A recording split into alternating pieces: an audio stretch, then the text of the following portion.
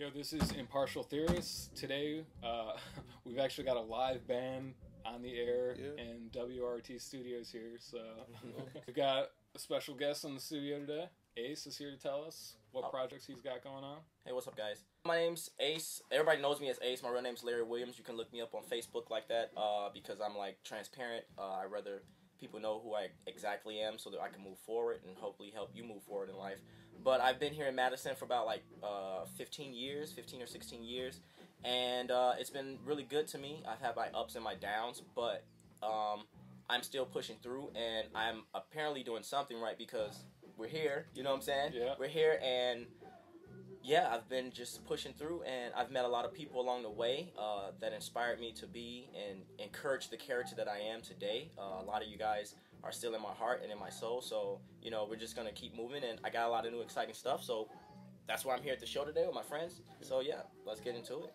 Yeah, and you're originally from Chicago, right? Yes, I am originally from Chicago, but unfortunately I did see the desolence inside of that place growing up, so I just kind of escaped from that once graduating high school, and just never went really back there to live because and as you can see, you see why I didn't. Like, I predicted that, and like once I saw like the first like abandoned house happen and the candy store closed down, you know, like that you used to go to, and it's like once you see all that and like people not moving in, it's going down there. It's going downhill from there. So I really couldn't be involved with that because, you know, I don't know where I would be now. So I'm here in Madison. Yeah, and so yeah, I mean, I've known Ace for a while, just kind of like, I don't know, seeing you at shows, like DJing. One time I think I like brought like a mixer or something to a show you were DJing, and like that was at the Loft. Yeah, and yeah, just seeing you like performing and some shows you put together. I know it's like a year or two ago you put on a show at Peace Park. Yeah, that's nice. That's with Black Salt. And that was Mike Diener, Nate Diener, and Mike Russell, which we put together company Black Salt, and we just basically like broke out a lot of people who were here making music, you know, and doing their best to like shine, but didn't really have an outlet or a stage to do so, and we just came together. And they were working on their project to graduate from MMI, and we just collab with a rock side of an album and a rap side. So Mikey took care of like you know, doing all the rap editing, and Nate took care of all of the rock side, and we put together a really good show, and we made the paper, and yeah, people talk about it to today, and we continued that a year later and created it was called the Bone Chilling Bash, and we did it another time. It was the second time around, but we did that over at the Fountain on State Street, and that turned out pretty well also. But unfortunately, Black Salt, you know, had its run, and not that us as characters, as the company owners and stuff like that, aren't friends and not going to like continue venturing out. But right now we together. But right now we are creating. You know, we're being our eagles. We're soaring, finding new destinations. Yeah. You know. So yeah, and you were talking earlier. You're saying Black Salt. Yeah, you guys kind of split up, but so the projects you guys were doing, I know, yeah, involved like putting on shows, and then you were trying to do, wasn't it like a live video recording too on Broome Street Sessions? The Broome Street Sessions. That was mostly Nate and Mikey's project, and a couple other people also. And I really didn't have too much to do with that because I don't know too many rock bands personally. Okay. So like that was really much all those guys, and hopefully they're still doing some things coming up in the future. But as of now, you know, they're just like taking time out to be with their families and chilling and stuff like that. So it's gonna be cool. Cool. So then you're kind of moving into a different direction, or I mean, I guess doing not really a different direction, but I guess moving on in the same direction, but with other collaborations and other groups you're working with. So yeah, Live Nation, they've been show booker for a while in Madison, but they've recently gotten a little bit of criticism because they bought out, also a big booking agency in Madison, Frank Productions, like bought out some local venues last year, and then Live Nation bought like what was it, all the share, a bunch of shares, or like a controlling amount of shares. So they're basically monopolizing Madison, and Madison music and comedy, anything scene. Yeah, so that's it's kept been kind of in the news lately, and like people in Madison have been talking about it. But anyway, I guess let's hear what you've got going on with them. And oh well, I mean, I can't really, because of legal reasons, I really can't speak too much about Live Nation, but I will say that is my family. I love every last one of those guys, all the way up to Eric, the vice president of Live Nation. I know like everybody. Like I worked for them for 2 years. I was the liaison ambassador and VIP coordinator. So I did a lot to help, promote and do a lot for the community. I me personally, I have connects with almost everybody and store owners. So I was able to be able to collaborate with those people and get some of that information out there with them. So it was just cross promoting B2B. And Life Nation, like I said, is really good. Alexa, she's like the marketing manager. She's like really freaking awesome. I love you, Alexa. Danielle, box office manager. She's super awesome. Her right hand man, Dallas. We had Jim. And we had so many people there. But moving forward from that, like I say, they had some legal things that they had to take care of, and so now I'm moving forward. And I thank them for those opportunities, and I have their connections. So it's not like I'm not gonna be like hitting you up soon because I got a lot of stuff coming up. Yeah. Well, no, and I mean just about that thing. Like, I mean, there's really no reason to believe that like there won't be like because there's a lot of people saying like this could bring a lot more like diversity in shows and like bring a lot bigger acts here and like there's benefits to everything. Exactly. And then also other people have to realize, what the people have to realize is that like Live Nation is doing something that we weren't able to do. And that's hands down the point. Like we have to realize Madison is still, and we spoke about this earlier, like a country bumpkin type of place who is on the rise and is trying its best to monopolize on how bigger cities handle and take care of business. Now, on the same end of that, you can't just think that the look of a building is going to change the mindset of somebody who's been here for a very long time, who's humble and grassroots, you know what I'm saying? Mm-hmm. And that's totally different for, a gym shoe wearing person versus a concrete gym shoe wearing person versus a barefoot woodsman. You know what I'm saying? Those two people never collide, and there was a reason why it's a white collar and blue collar.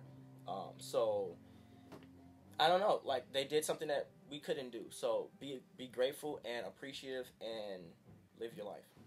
Yeah. Well, and then, so, I mean, Live Nation, is that, so, what exactly are you doing with them? Like, with Live Nation? Madison. In Madison? Like I said, I was just promoting with them. Oh, you're not doing it anymore, though? Well, at this moment in time, like I say, legal reasons, I can't speak on anything because it's in transition. It's in transition, right so I can't really speak on anything right now. But what I am doing at this moment in time is I took my resume and my credentials over to one of our other leading venues here, which is like Liquid. Yeah, it's like basically the only nightclub here, like night kind of style. You know what I'm saying? Nightclub. So. And now I've taken those credentials, which was the liaison, VIP coordinator, and now team lead of the street teams of all the marketing and stuff. So with a few other people. So is Liquid independent though? Liquid, once again, I can't speak about people's legal things, so I don't know anything. Oh, okay. All I know is I do me. I can't get into legal stuff. Yeah, no problem. Well, I mean, I guess so. Yeah, you actually are you're hired now as their person. So yeah, I guess you want to just talk about that and like what you're. Right now, only thing I have done is the funny thing is like it was already in plan, but like I put a little bit of emphasis on like how it should be a little bit because like we had a lot of like red going on in the building, so we like kind of changed it up to make it a little bit more bright. So we also did that with the office. So the executive office I like redid because I rehab buildings and stuff. So yeah, like I'm in the process of just like fixing it up, putting new flooring in, like painting all the rooms and stuff like that, and just bringing a new vibe to it. And then that's when I, moving forward, will be able to I will be able to talk to you in depth about like what I'm actually doing with them. Okay. But at the moment in time, like I say, the only thing I can say is like we got a street team. We're out there giving the information, and further from that, it's in the works. All right, cool, man. Talking about new content and future plans, and we were talking about it a little bit earlier. It's kind of a lot of stuff always in the works. So, I guess you want to just kind of touch on some of those. You mentioned like having a recording studio set up. Oh yeah. So yeah, like luckily during this Black Friday, what I'm saying, Thanksgiving time, I was able to work my ass off and get enough, money to purchase some of the things that I've been waiting for, like some of my mixers and other preamps and stuff like that, and things like that. So I was able to purchase those because of Black Friday, because some of the things I purchased were like $1,500 and all this other type of shit, but they were taken down to like $800, and so I was like, boom, it just felt good to be able to even purchase those things, let alone have them. But so now that I have my studio set up, I'm in the process of making some new music with brand new artists and some of my continuing artists. Right now I'm working with a new artist. His name is Allende, and he's pretty cool. Got a lot of people following him on Facebook. He got a lot of cool songs, got a cool sound, and I look forward to making new music with him. And just a little, here's a BST behind the scenes for you. The songs that I have on my Facebook right now, my mixer and everything, I haven't really set it up so that the mapping works right with the stuff. So we wasn't able to record, but I was going through this issue of mine emotionally through relationship-wise, and to a person I really care about. And I just, due to a situation that happened on my birthday, which is New Year's Eve, the same day that the planet is born, like hate dust was sprinkled everywhere. Like, I'm just gonna say hate dust was sprinkled everywhere at like 2:30. Everybody was fighting, like boom, boom, boom, boom, boom, boom. Every bar outside, the cops were like, "What's going on?" Like people were punching people in front of cops. Like it's a brawl. Yes, it's just like it's just that time of the night when shit gets the drugs kick in, the alcohol kick in, like everything just went array, and it was just ridiculous. And unfortunately, I was involved in one of those. And for all of you who do know me, I used to have dreads. So, like, I got into this altercation with these dudes who were trying to, like, whatever. I'm not going to get into that specifically. But I got into this altercation, and, like, what ended up happening was these dudes, like, just basically pulling my hair and, like, punching me. It was, like, five people, like, damn. And, like, the incident lasted for, like, maybe, like, 2.5 minutes until, like, the security guards came because, like I said, it was other fights happening places, you know what I'm saying? So, it's like you couldn't do shit, so I'm over here boxing like 5 dudes, giving them the go, you know what I'm saying? Like, as you can see, my face ain't fucked, you know what I'm saying? Yeah. But, like, if you ask them, they can't say the same. So, I'm literally living that joke where you be like, hey, you should see the other guy. Like, literally, because the only thing I did was lose my hair and, and a few other things that I really care about myself, care dearly in my heart. But, like, so when that situation happened, like, a lot of things happened, and I wanted to, like, release something in my heart, to let people know about my situation. So we made the songs, but Allende, thank you, was around at those times, and I was like, man, my equipment isn't up, and and he's like, dude, just like, he's like, yo, bro, just like record on the phone. I'm like, what do you mean? He's like, just record it on the phone. And I was like, yeah, you're right, man. And then I'm like, here, man. He's like asking me to make a beat. I was like, I got 2 iPhones, so I give him the other one. And I'm like, here, man, just mess with that. I'm over here writing this song like on my phone, and then he over here with the headphones, literally with the headphones, like. I'm like, this nigga over here mumble rapping.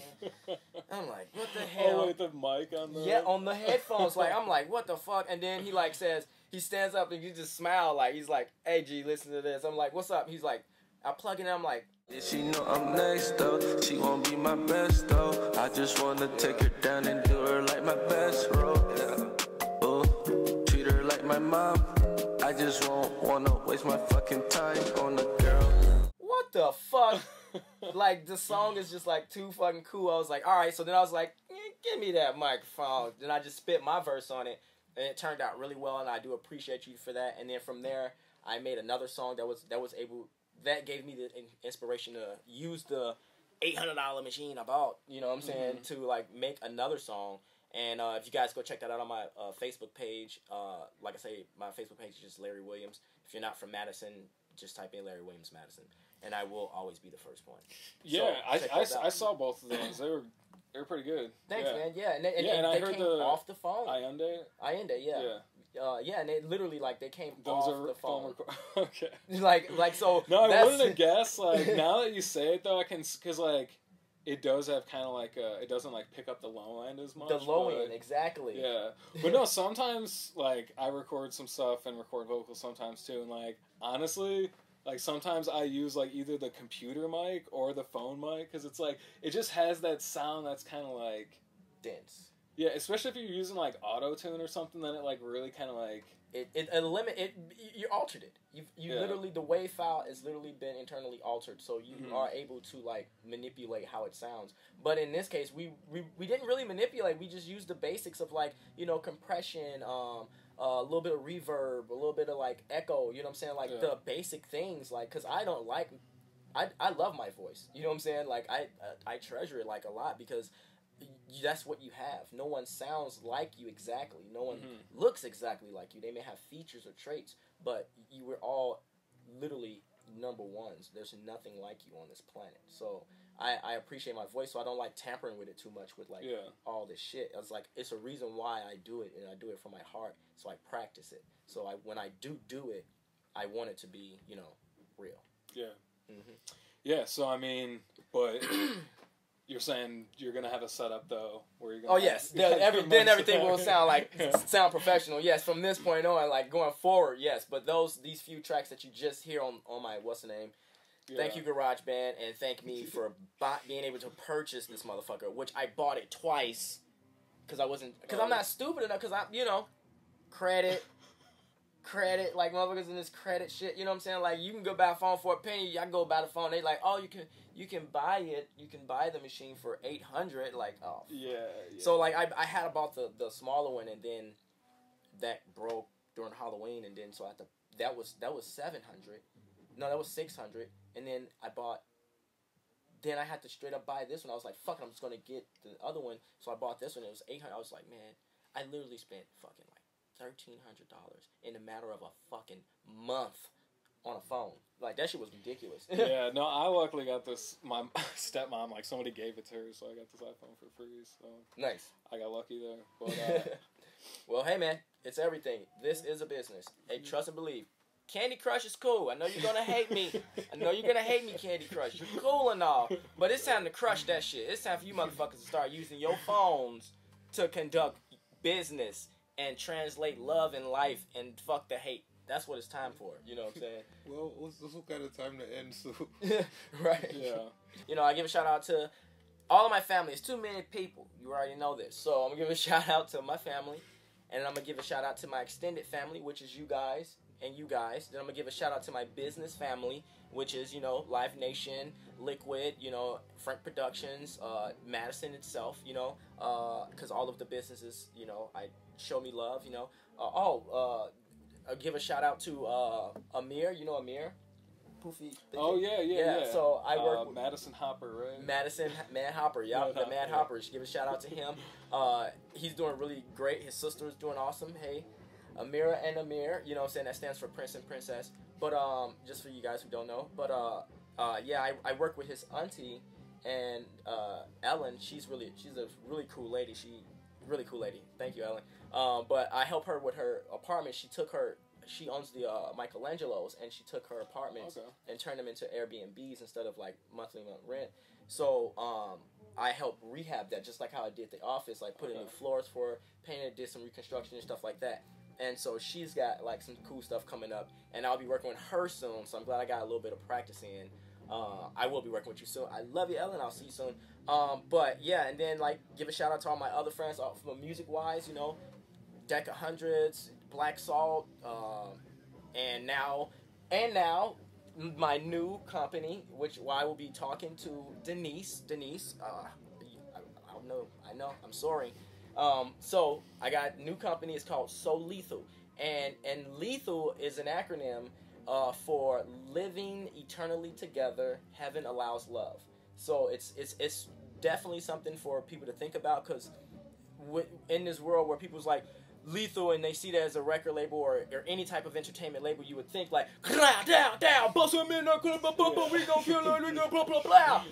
No, it don't stand for that. It's not about lethal. It's something that you love so much that it can kill you, and that's what people need to start understanding and stop, like deflating words and increase them, because words are value, and I understand that, and take some time. You didn't call Gil Halstead, did you? No, Gil Halstead. But secretary. Yep. See, we're coming up. But yeah, so like, just making way with my new stuff, and I thank you all, and I give a shout out to Cheyenne also. I know you out there doing your thing. She's doing her nail tech stuff, and she just passed a few of her tests, and that's really freaking awesome. So that's my a lady in my life. So Cheyenne, big ups to you. Keep doing it. Keep your head up, focus, and keep your eyes open. Don't close them. Fear is for those who can't think. So how do you come up with this shit just off the top? What do you mean? Like that's bad? No, I don't know. It's just me. It's just how I am. It's like, it's literally who I am, and I can't take that. And that's what my one friend commented. He's like, "You always out there trying to help somebody. There's one thing never gonna change about you." It's like, yeah, because I help myself. So therefore, if I'm always trying to help myself, if somebody gives me a situation, if I'm in the right state of mind, I'm always going to be able to try to push forward some type of enlightenment on them so that they can move forward and get out of the box that they're in, because this is a big-ass world, man. It's a big-ass world. Yeah. We're just little country bumpkins. Madison. For real, little country bumpkin Madison out here. When I first moved here, these people still had, like, the little punch cards to get on the bus, bro. Like, you have to use a little paper thing. I was like... We had guys in Chicago. We was already like using the transfer. We got off tokens and shit, and they were like still over here with like 1950s. Like I was over here cutting. Hey, bus system, don't kill me. But I was over here like cutting taking X-Acto knives and like cutting the same shape and shit. Like I was on this. Studying. See, that's how you get. That's the reason. That's the reason why Live Nation was able to take over, because you're not smart enough to keep up. Get it up there, guys. Come on. Stop being so... I thought this got to be This is a moving forward city. Don't be stagnant. And being a curmudgeon is something that no one should be. Live your life. Oh, yeah. All right. Well, yeah, this has been Impartial Theorists with Ace. Yep. And, yeah, man, be happy to have you back on again. Yes, because we are... Keep us updated. Updated, yes. Thank you, yeah.